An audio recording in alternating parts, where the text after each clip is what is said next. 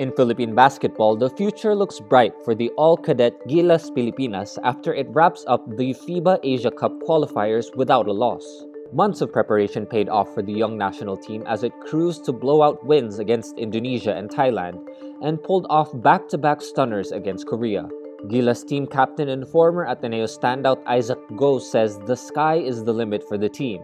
Expectations were modest for the national team for the games. No Filipino squad had beaten the Koreans since that sensational semifinals win in the 2013 FIBA Asian Championship that sent the country to the FIBA World Cup for the first time in nearly 4 decades.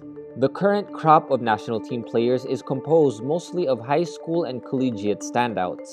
With its ticket to the Asia Cup already booked, Gilas Pilipinas now shifts its focus to the FIBA Olympic qualifying tournament, where hosts Serbia and Dominican Republic await.